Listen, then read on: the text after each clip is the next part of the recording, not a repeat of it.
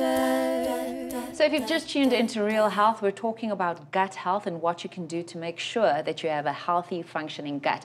And we're always on the lookout for alternative therapies for you to include in your quest to attain better health. One such therapy is colon hydrotherapy. And we chatted to Africa's only clinically certified therapist, Briony Botha, and got some great gut restoring tips. Let's have a look.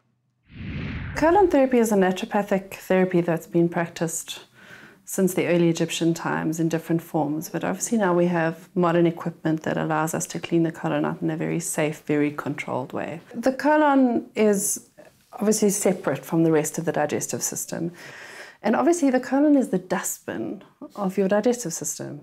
So in the same way that you would clean out your dustbin at home, you're going to clean out the last section of your colon. So like I've been doing colon therapy for 16 years now, and besides the actual physically cleaning out of the colon, it has so many different aspects to it. And having seen over all of these years, when you clean the colon, what happens to people's bodies, they sleep better, they have flatter tummies. There's symptoms that they have like headaches or nausea or fatigue just disappear. But obviously diet is a huge part of this.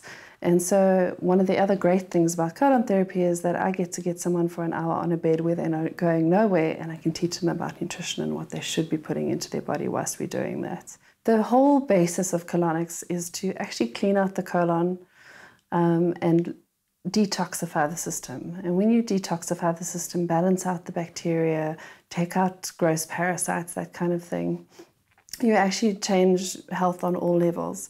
And any naturopathic person or even integrative physician will tell you that sorting out the gut is the absolute first step in fixing any problem. I always say to people that when you eat bread, for instance, you're essentially eating flour, mixing it with water and getting glue. This is why our colons get impacted.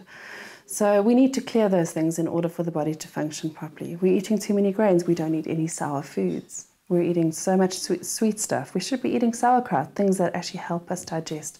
Apple cider vinegar, these are things that we just don't have in our diets anymore.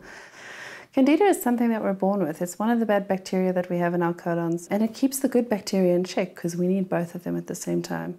So if you have a lot of Candida and we can remove some of it, your good bacteria can then come into play and start keeping it back in check. When somebody's actually releasing, we can see the gut bacteria. And when it's perfectly in balance, you won't see anything on the tube. You just see clear stool and water. But when there's a lot of bacteria in the colon that's unbalanced, you actually see the excess bacteria and you see the parasite nests coming out. Just about anyone can do colon therapy. We have a list of contraindications that we're trained to screen people on. If we have any doubts whatsoever, we always refer to a physician. But the majority of people that come in, we're able to treat. And if we have somebody who, for instance, has an irritable bowel syndrome, we might treat them 4 or 5 times, get their diet right, change their supplementation, and get them into a place where they're very comfortable.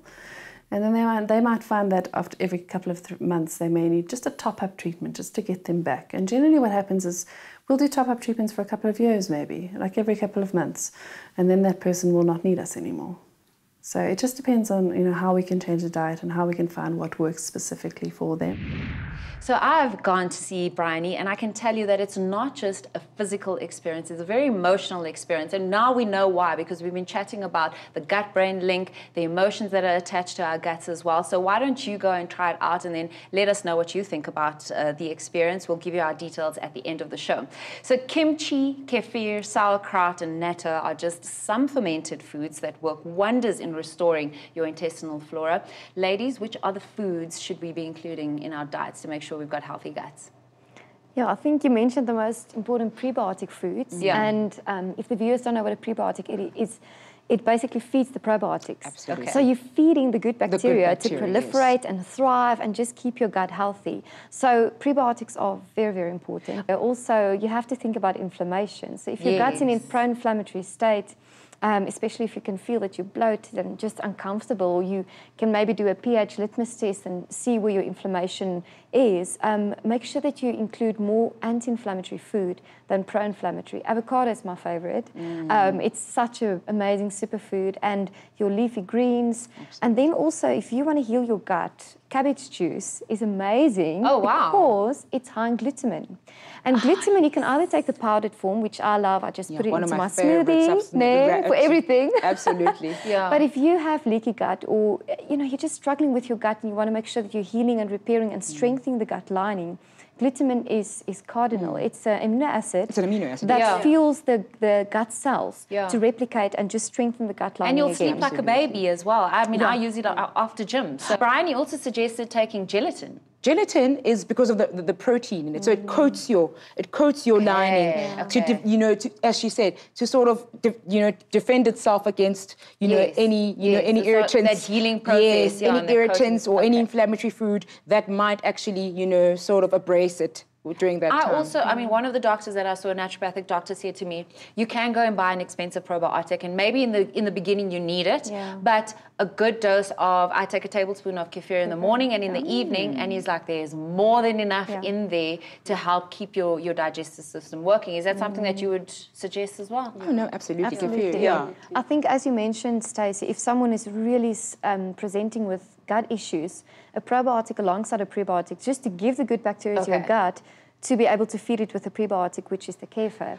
So, definitely. I still take my probiotic, even though I'm not struggling with my gut anymore, just for maintenance and making sure I'm getting the two main probiotics that you need, which is the Lactobacillus acidophilus, and LA, and the Bifidobacterium, absolutely. also the BB. Okay. So those are the two main probiotics you need in your gut from top to bottom to make sure that it's reinoculated. Gosh, we could do an entire show on probiotics, because I was going to say, a lot of people don't actually look out for that, the BB and the Lactobacillus. Yeah. And also the units, how many you actually need. Yeah. It's 25 to 100 billion, not million. It's 100 billion. What tips are we giving people? Because I honestly know we have literally just scraped the surface, scratched the surface. Tips. So it's like, okay, what is the first step in getting people onto, or getting them to get better, to achieve better gut health?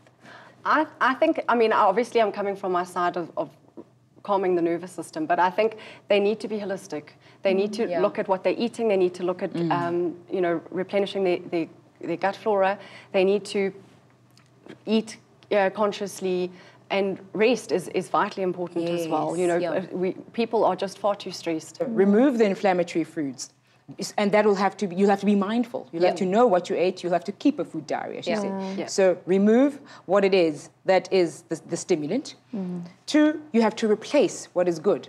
Okay. Replace what is good, so you replace it now with the good food. Yeah. So you sort of introduce the good foods back into your diet, as you mentioned, the leafy greens, the sauerkraut, and the digestive enzymes as well. Supplement on digestive enzymes. Digestive enzymes, exactly. They'll also help with your, with the digestion. Re-inoculate your gut, we said. So if it's all wiped out, re-inoculate, reintroduce, start from scratch. And give yourself that good first 3 to 6 weeks. 3 to 6 weeks. Don't be hasty.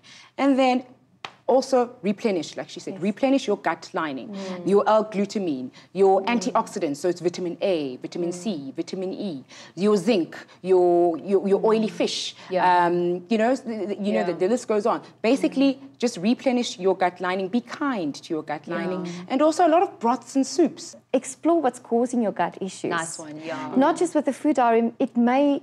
you may need the help of a natural health practitioner or whoever can help you to discover what's causing the gut issues or symptoms related to your gut issues, and then personalize your approach to that and address it from the roots. Absolutely. And rebalance. And that's all about your lifestyle. Do you sleep enough? Not sleeping enough doesn't directly influence your gut per se, but it affects your stress, leptin, your emotions, your leptin, your ghrelin, so many hormones, and your relationship with food. We can have an entire show on that, but the mindfulness, the emotional eating, because if you're emotionally eating, you're going to choose all the wrong foods, gulping it down, not being mindful about it, and you're going to be in a stress state and not digesting those foods. So that's a completely different angle. What's causing it, and what do you need to address physically, physiologically, or emotionally, and this or is in your what diet. Is holistic at the end of the day. I'll tell you what worked for me, and unfortunately we have run out of time, is visualization and meditation. And if you see your body, we've been talking about inflammation and that your gut health is in a poor state, then just picture what it looks like in the bad state and then re-engineer the picture of good health. So for me, I saw my body as red and inflamed, and then I saw this blue light coming in and calming everything down and restoring the good bacteria, even though I wasn't physically taking anything anything in at that point in time. And it did wonders for me. So that's my little tip as well. But ladies, thank you so much for joining us in studio. Do you have a story or solution relating to gut health? Why not share your personal experience with us? We'd love to hear from you. Email us on info@thehomechannel.co.za. Also, if you want to get in touch with our amazing guests on today's show, you can visit thehomechannel.co.za for more detail. And until next time, goodbye and stay healthy. And remember our healthy mantra: you are healthy, vibrant, and lean. Love and take care of your being. Cheers. I'm feeling better now. I'm feeling better.